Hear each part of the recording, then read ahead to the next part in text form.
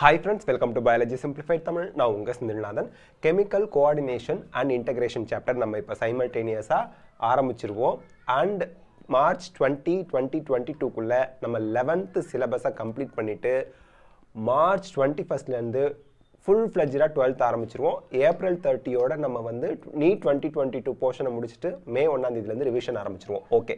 You have already learned that the neural system provides a point-to-point rapid coordination. Point-to-point rapid coordination. Coordination-னா ரெண்டு organ மூணு organ சேர்ந்து செயல்படுறது. ஒரு இடத்துல இருந்து இன்னொரு இடத்துக்கு டக்குன்னு அந்த ஸ்டிமுலஸ் ரெஸ்பான்ஸ் எல்லாம் அனுப்புறது. அதான் point-to-point rapid coordination among organs. The neural coordination is fast but short-lived. டக்குன்னு transfer பண்ணி விட்டுரும். ஆனா சீக்கிரமே இல்லாம போய்டும். அதான் short-lived. As the nerve fibers do not innervate all the cells of the body and the cellular functions need to be continuously regulated. இந்த இடத்துல உங்களுக்கு ஒரு டவுட் வரும். innervateனா என்ன அர்த்தம்? ஒரு ஆர்கனுக்கும் இன்னொரு ஆர்கனுக்கும் இடையில nerve connection இருக்கும். சோ அந்த கனெக்ஷன் எல்லா செல்ஸுக்கும் இல்ல. எல்லா செல்ஸுக்கும் எல்லா ஆர்கன்ஸுக்கும் அந்த நர்வஸ் கனெக்ஷன் கிடையாது. அதான் சொல்றாங்க do not innervate. கனெக்ஷன் எல்லா செல்ஸுக்கு இடையிலயும் கிடையாது. ஆனாலும் எல்லாமே ரெகுலேட் பண்ணணும். அதுக்காக a special kind of coordination and integration has to be provided. This function is carried out by hormones. Hormones are chemicals. அதனால தான் chemical coordination and integration அப்படின்னு சொல்றோம். The neural system and the endocrine system jointly coordinate and regulate the physiological functions in the body. Physiological functions na theriyum ungalku metabolic activity adalla okay. Next வந்து பாத்தீங்கன்னா endocrine glands and hormones. Endocrine gland na enna sir? Endocrine, exocrine, endocrine ரெண்டு இருக்கு.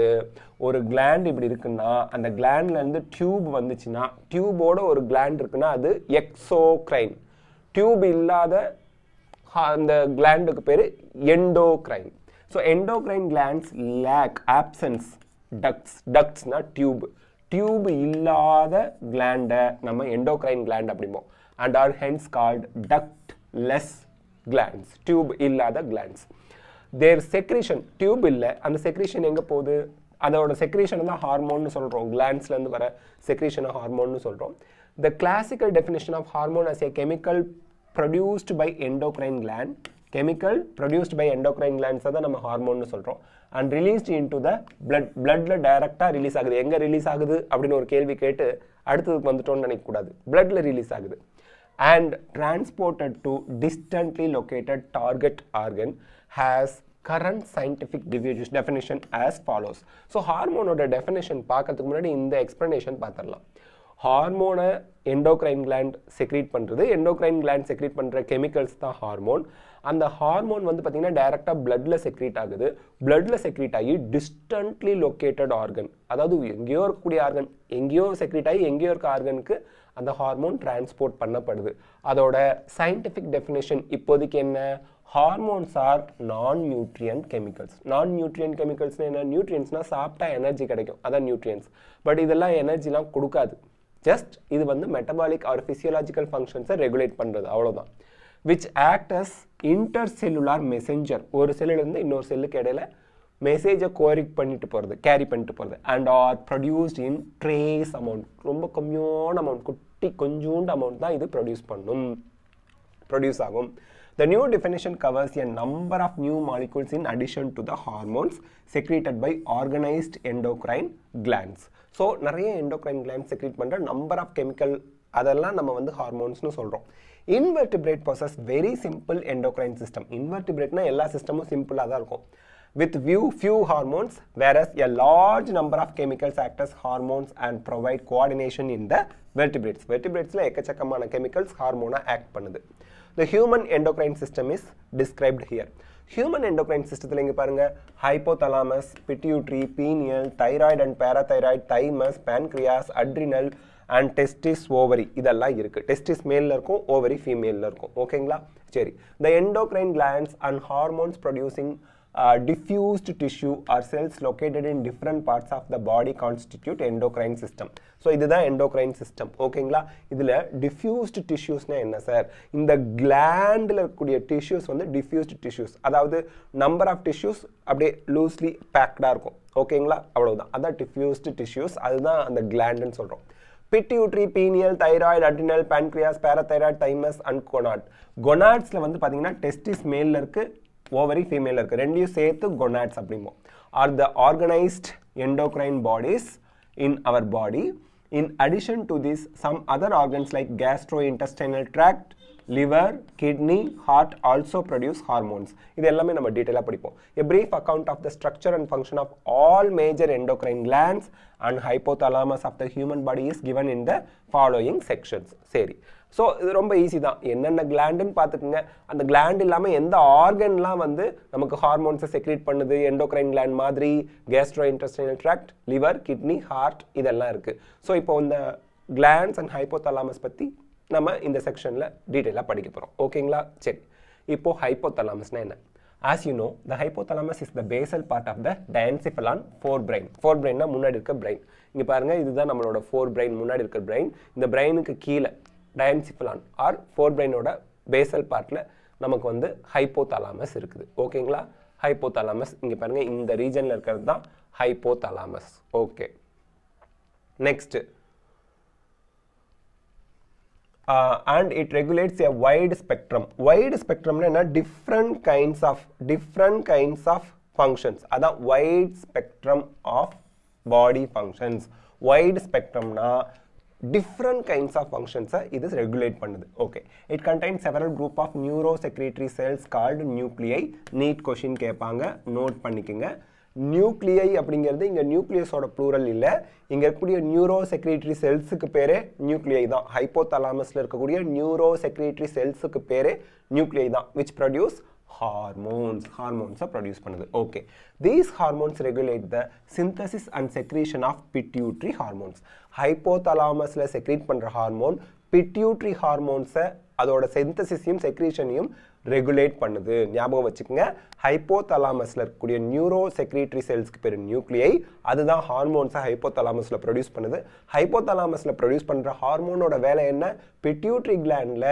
என்ன hormone எப்படி synthesis ஆகணும் secrete ஆகணுங்கிறத regulate பண்றது ஞாபகம் வச்சுக்கணும் however the hormones produced by hypothalamus are of two types hypothalamusல two types of hormone வருது ஒன்னு releasing hormone which stimulates secretion of pituitary hormones release na release பண்றது தானே pituitary glandல இருந்து செக்ரீட் பண்ண வேண்டிய ஹார்மோனை ஸ்டிமுலேட் பண்ணி விடும் தூண்டி விடும்னு அர்த்தம் and inhibiting hormone which inhibits secretion of pituitary hormone அதுக்கு ஆப்போசிட் inhibitனா ஸ்டாப் பண்றது தடுக்கிறதுன்னு அர்த்தம் so pituitary gland hormone secrete பண்றது ஸ்டாப் பண்றது இந்த inhibiting hormones இந்த two types of hormones hypothalamus produce பண்ணுது அப்ப ரெண்டுமே hypothalamusல produce பண்ற hormones pituitary gland control பண்ணுது regulate பண்ணுது okay for example a hypothalamic hormone called gonadotropin releasing hormone GnRH னு சொல்வாங்க stimulates the pituitary synthesis and release of gonadotropins so gonadotropins அப்படிங்கற pituitary hormone synthesis பண்ணி ரிலீஸ் பண்றதுக்கு help பண்றது gonadotropin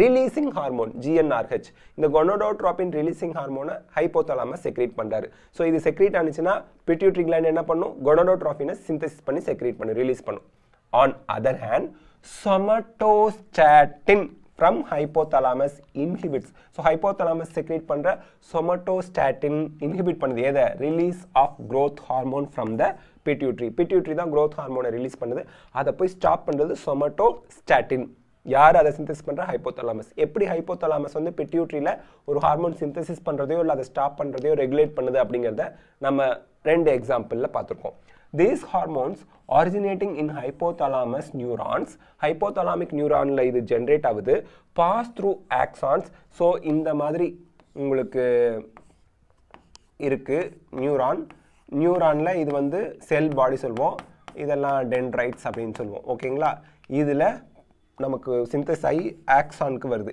என்ன synthesis ஆகுது இங்க வந்து பாத்தீங்க அப்படினா these hormones hypothalamusல ப்ரொடியூஸ் ஆகுற ஹார்மோன்ஸ் ஆரிஜினேட் ஆகுறது hypothalamic neurons hypothalamusல இருக்க நியூரான்ல ஆரிஜினேட் ஆகுது அதோட ஆக்சான்ஸ் வழியா மூவ் ஆகி வருது and are released from their nerve endings ங்கறது இங்க படிச்சிருப்போம் இங்க பாத்திருப்போம்ல இதான் nerve endings the nerve endings வழியா ரிலீஸ் ஆகும் hypothalamic hormones these hormones reach the pituitary gland through portal circulatory system and regulate the functions of anterior pituitary so pituitary glandல நமக்கு ரெண்டு part இருக்கும் pituitary glandல ரெண்டு பார்ட் இருக்கும் ஒரு பார்ட் வந்து இந்த ரீஜனில் இருக்கும், இங்கே பிக்சரில் இல்லை. பிட்யூட்ரி கிளாண்ட் ஹைப்போதலாமஸ்க்கு கீழே நமக்கு ஒரே நிமிஷங்க, இந்த பென் எடுத்துக்கிறேன். என்ன ஒர்க் ஆக மாட்டேங்குது? ஓகே. இங்கே வந்து பிட்யூட்ரி கிளாண்ட் இப்படி இருக்குன்னு வச்சிங்களேன், நான் கொஞ்சம் பெருசாக வரைஞ்சிருக்கேன். இது வந்து ஆன்டீரியர் பிட்யூட்ரி அப்படின்னு சொல்லுவோம். இது வந்து போஸ்டீரியர் பிட்யூட்ரி அப்படின்னு சொல்லுவோம். இந்த இடத்துல நல்லா ஞாபகம் வச்சுக்கணும், கொஷின்ஸ் வரும். ஆன்டீரியர் பிட்யூட்ரிக்கு உங்களுக்கு வந்து ஹைப்போதலாமஸ்லேருந்து ஆரிஜினேட் ஆகிற ஹார்மோன்ஸ் ஹைப்போதலாமிக் நியூரான்ஸ்லேருந்து ஆக்சான் வழியாக பாஸ் ஆகி நர்வ் எண்டிங்ஸில், எதோட நர்வ் எண்டிங்ஸில், அந்த ஹைப்போதலாமிக் நியூரான்ஸோட நர்வ் எண்டிங்ஸ் வழியாக ரிலீஸ் ஆகுது. These hormones reach the pituitary gland through portal circulatory system. Portal circulatory system வழியாக ரிலீஸ் ஆகி நம்ம ஆன்டீரியர் பிட்யூட்ரியோட ஃபங்க்ஷனை ரெகுலேட் பண்ணுது. ஞாபகம் வச்சுங்க, very important. The posterior pituitary is under direct neural regulation of the hypothalamus. So hypothalamus அதோட நியூரான்ல இருந்து originate ஆகி வரக்கூடிய ஹார்மோன்ஸ் ஆக்சான் வழியாக போய் நர்வ் எண்டிங் வழியாக போய் பிட்யூட்ரிக்கு போகுது. பிட்யூட்டரியில் உங்களுக்கு வந்து ஆன்டீரியர் பிட்யூட்ரியோட ஃபங்க்ஷன்ஸை இது ரெகுலேட் பண்ணுது. போஸ்டீரியர் பிட்யூட்ரி ஹைப்போதலாமஸோட டைரக்ட் நியூரல் ரெகுலேஷனில் இருக்குது. ஞாபகம் வச்சுக்கங்க. So with this we complete the first part. Second பார்ட்டில் நம்ம பிட்யூட்ரி கிளாண்ட் பற்றி டீட்டெயிலாக பார்க்கலாம். அண்ட் சம் அதர் கிளாண்ட்ஸும் சேர்த்து பார்க்கலாம். இந்த வீடியோ உங்களுக்கு ஹெல்ப்ஃபுல்லாக இருக்கா? லைக், ஷேர், கமெண்ட் பண்ணுங்கள். பயாலஜி சிம்பிளிஃபைட் தமிழ் சேனலுக்கு சப்ஸ்கிரைப் பண்ணுங்கள். Because your support is our strength. Thank you.